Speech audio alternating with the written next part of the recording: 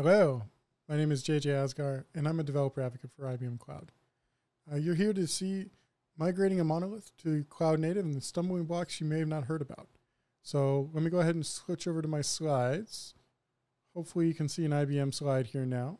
And there we go. So here we go. Again, hi, JJ, developer advocate for the IBM Cloud. You can find me at JJ Asghar on Twitter, or I really do have the address or email address of awesome@ibm.com. So your company has finally decided to move to the cloud native ecosystem. You've landed on containerization as your first step, and you heard all you need to do was containerize your first app and push it to Kubernetes or OpenShift or Nomad, and the cost savings will just come. You've done this, and well, honestly, things haven't really gone as well as planned. Some of the tech didn't go do what you expected. And wait, what do you mean our OpEx has gone up? Simply said, the promise of containerization or the migrating to the cloud native ecosystem can be a lie if you don't do your homework. Sadly, most companies don't. They just don't. In this talk, I'll explain a few gotchas that a few enterprises in the guise of AsgharLabs hit towards moving to the cloud native world. And hopefully you'll learn from those mistakes. And so you don't trip down those stumbling blocks as you go past them yourself. So what is AsgharLabs? It's a multinational tech conglomerate that bought hard into the VM ecosystem. They make ones and zeros like no other company. But notice that they were following behind. In all seriousness, AsgharLabs is just a collection of different companies that I've seen and the stories I've taken from the different ones that have the same issues. Honestly, so I don't say, random airline or random bank, I just say AsgharLabs. It makes life so much easier. And yes, it is a fake company. And no, they're not hiring. So what did AsgharLabs think they needed to do? They only thought they could take their migration from the physical data center or co-location to the VM ecosystem, right? Use that exact same technique where they could just move their monolithic applications to cloud native. Bare metal is the same, or bare metal to VMs is the same as VMs to containers, right? I mean, that's the promise, right? Well, obviously it's not. That's the whole point of this talk. I come to this conversation normally with AsgharLabs when they've had a few of those successful migrations, which honestly, I beg to differ that they were. They're nowhere near where they thought they could have been for the amount of time and effort and money they've spent. I'm the cloud native expert that comes in and asks some very simple yet very tough questions that, believe it or not, are deceptively hard to answer. So let's ask these questions now, so you can kind of see that conversation that kind of can appear, and hopefully make your life a little bit easier. Let me go ahead and fix my screen real quick. Seems a little weird with me chopped off, doesn't it? Yep. There we go. So here we go. Let's ask those questions now. So first question, who containerized your app? Honestly, was it developers or the operations team? Was it a DevOps team? Was it the COE, the Center of Excellence? Was there more than a couple of status meetings? Cough. AsgharLabs, cough. Between the project teams and who shipped it? Was an actual communication back and forth? It's really important to know who actually containerized it. Followed up with why? Honestly, why did we containerize this app? AsgharLabs containerized it because they were told to. Somebody read a magazine in an airplane and said, hey, we need to containerize this app now. We need to be cloud native, so go do it. Is it no other reason than some exec wanted to be next gen? I've seen this happen with the cloud, where people move from in the black with physical hardware, moving into the cloud native, into just VMs, and they went into the red because the amount of effort they had to spend on migrating from bare metal to VMs. That conversation happens with VMs to containerization now. It's a really important thing to ask. Why did we actually containerize this thing? Next question is where? Where do you plan on deploying this? Or where have you deployed this to? Disperse from the conversation, in which cloud are you using? Was it because of choice, or is it because of some ELA? Is the best one for our company the one we're actually using? Or is it the one that we're forced to use? It's an important question to ask, because if you do a lot of ML, maybe a cloud that isn't IBM Cloud, something different out there. Or maybe you are really bought into the AWS ecosystem, but you're forced to use Azure for some reason. You really need to really look at where you're planning on deploying your application.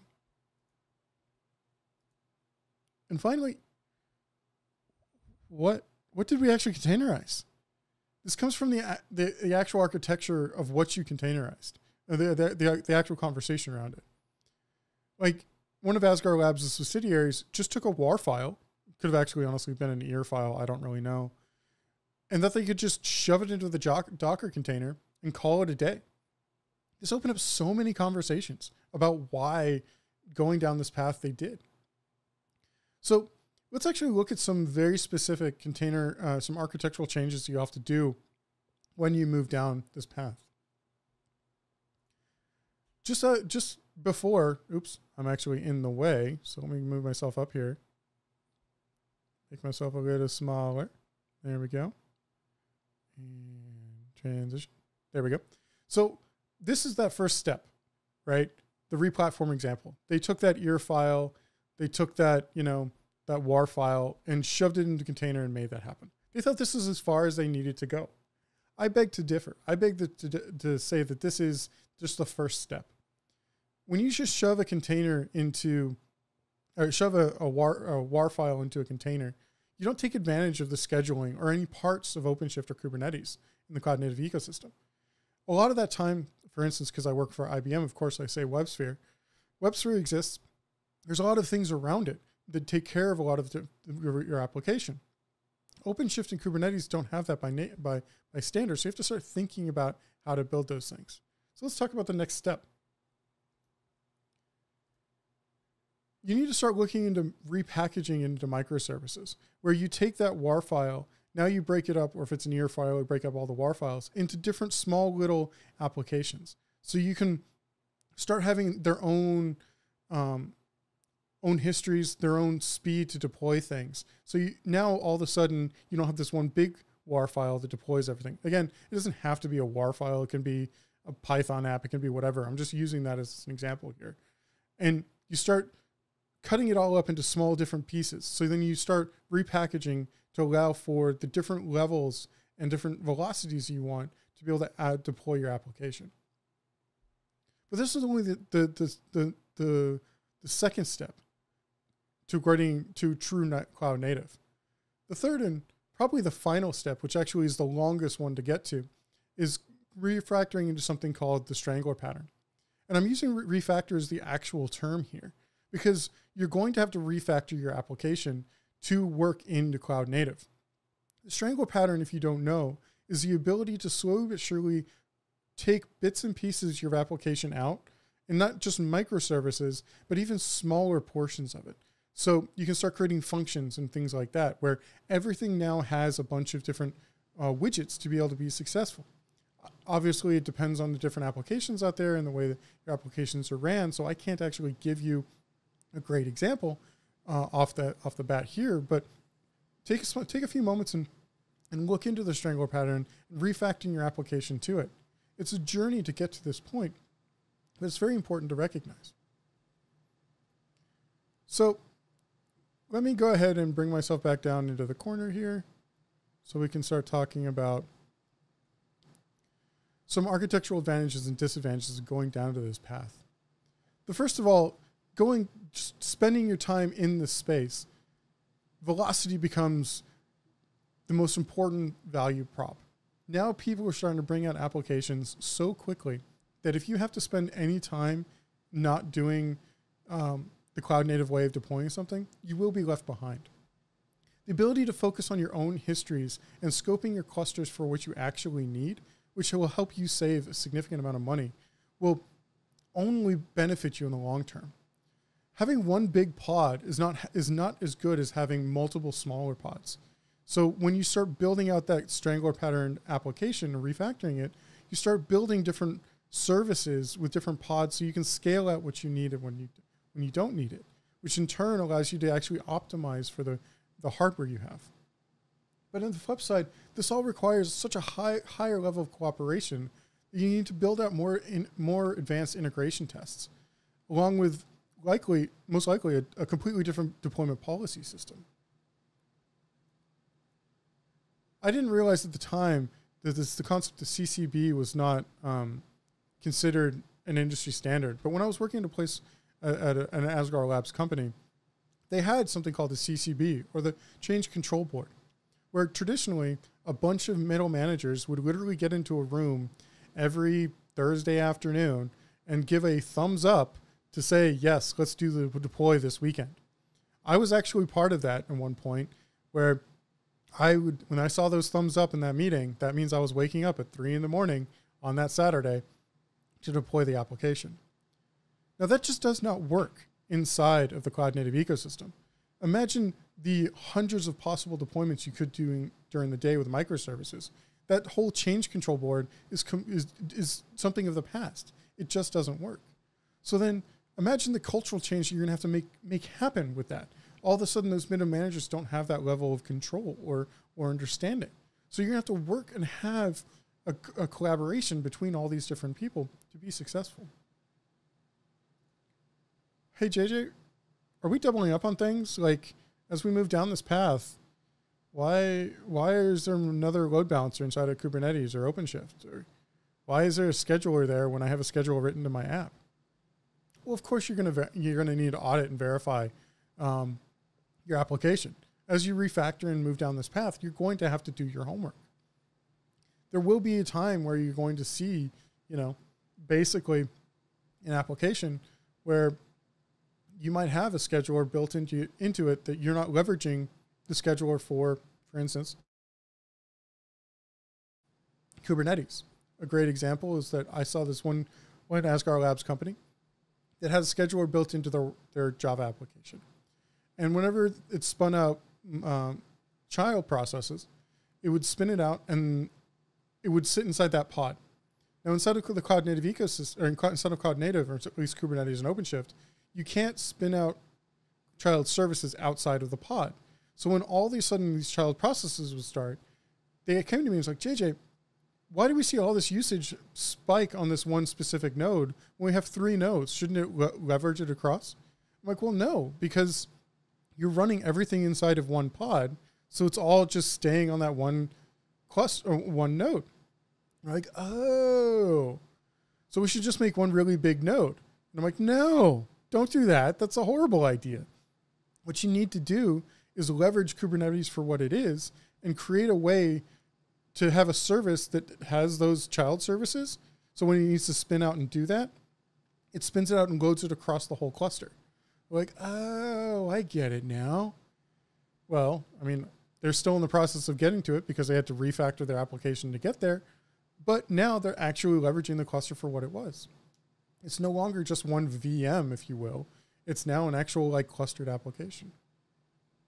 There's also the challenge of load balancing, right? Where you have a built-in load balancer inside of Kubernetes and OpenShift. And with that, you might not need that F5 anymore because you're going to use the ingress and the way that the networking is done. So if you have that hardware sitting in your data center, you're going to have some real conversations around this. So keep that in mind. So wait, isn't automation good here now? Oop, there we go. I'll move out of the way so you can see it. And why is everything so complicated? Well, I rebut by saying it's probably always been this complicated. You just probably haven't noticed to have the complication. You've probably had an enterprise engineer or architect who actually knows how everything is done and kept that visibility minimal. But now that you're breaking things out to microservices, now you're actually seeing the complexity of your application. And yes, of course, automation is good here. Yes. I mean, humans are error prone. So you're going to absolutely need to build that pipeline and to be able to do that work. You need to take the human error out of that complication. A great friend of mine said this as I was talking about the this presentation, and he really did say this, which was like, when you have a monolithic app, you have an ornery bull mastiff. But as you move to the cloud native microservices-based architecture, you now have 13 yipping chihuahuas. They're both dogs. You both have to care and feed for them. But you're going to have to deal with like walking one bull mastiff instead of 13 yipping chihuahuas. But at the same time, having 13 yipping chihuahuas, you'll be able to just take care of one smaller dog, which, believe it or not, is less overhead when you really start thinking about it. It's a great visual representation of it. But you take it one step farther, and I stole this from a good friend of mine, Ken, who stole it from someone else, who stole it from someone else. And if something does go wrong, you need to really understand that it does become a murder mystery. You need to take a moment and think about that. No longer, unless you have really good aggregated log monitoring, you'll have no way to be able to understand where something went wrong. You'll have to be Sherlock Holmes, digging through the logs to understand where the different services happened.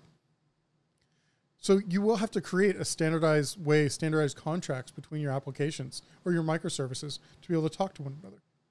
And this is challenging. It becomes a huge cultural change inside of a lot of companies.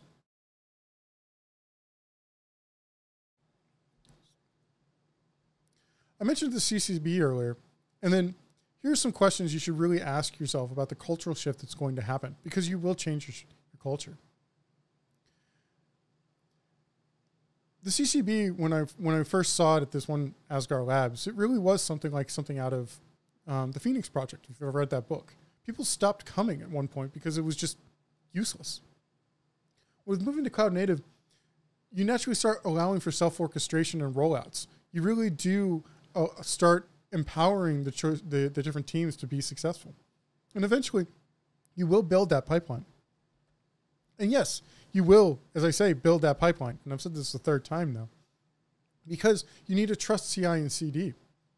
You'll need to leverage the standards of linting and always make sure that there's standardization for your code. One reason why Go is so easy to read is Go came along a standard outside the box with a Go format command. So imagine at 3 a.m. when you have a bunch of microservices and things going wrong, and you got woken up and having to deal with it.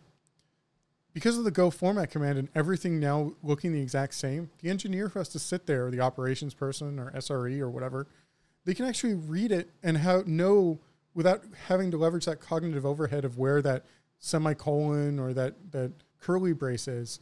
They can just read the code like a book. That is so important for when that murder mystery happens. So you leverage pipelines to enforce these policies and shared contracts. Yes, people are going to argue about tabs and spaces, or it's the same thing with Emacs and VI. But honestly, when it comes down to your business, you create a standard, you stick to it, and you will only see ROI in the long term.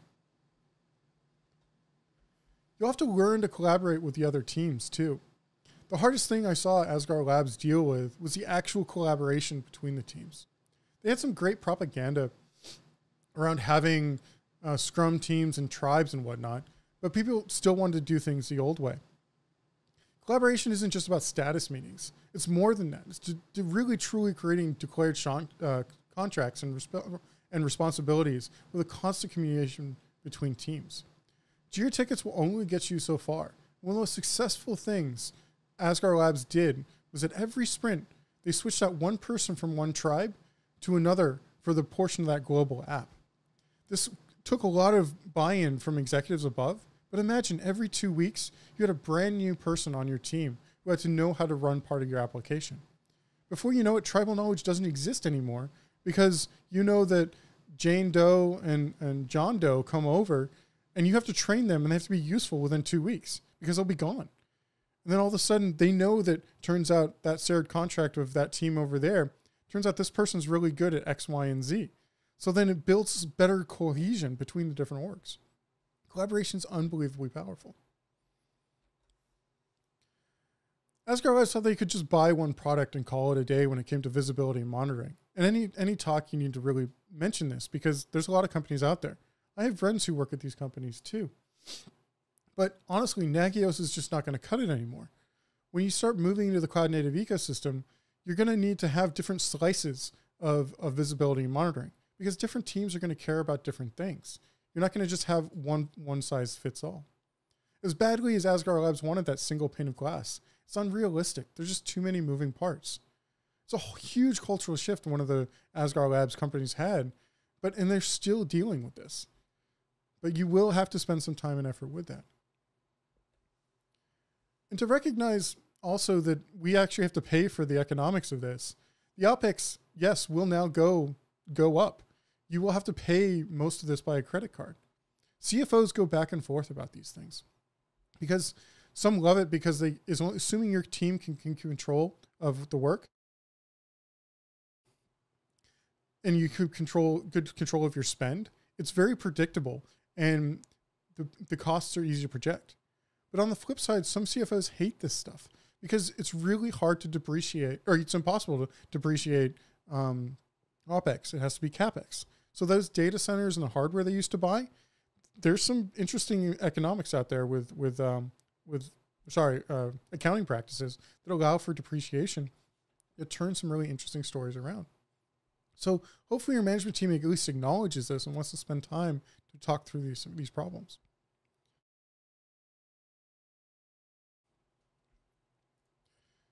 So, hey, JJ, what do you mean all our support is on Stack Overflow now? Well, honestly, a few places it is. Yeah, it is. But there are companies out there, IBM Cloud, that leverage open source and have offerings for some of these things. But yes, if you're going to layer on top of it, you're going to have to be part of the community. You're going to have to spend time in the open source community to understand where it's coming and what's doing. And, you'll be able to be successful that way. But if you do want enterprise-ready Kubernetes, OpenShift is a great offering. I had to say it.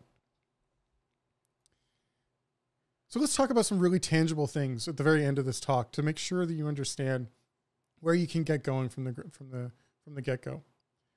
There's a ton of technology out there to help you get going. The best thing is really to just take a moment and figure out when you containerized your app. Did you really need to, or did you just wrap your app in a pod and wash your hands of it? Have a large conversation on why you did this. Because honestly, if it's just because you're being left behind, that's not a good reason to. It's good to be in the black. It's not good to be in the red. Or is it because you thought you could leverage some software to make your business move forward? That's great. Have a larger conversation about it, but don't just do it because it's what the cool and kids are doing nowadays.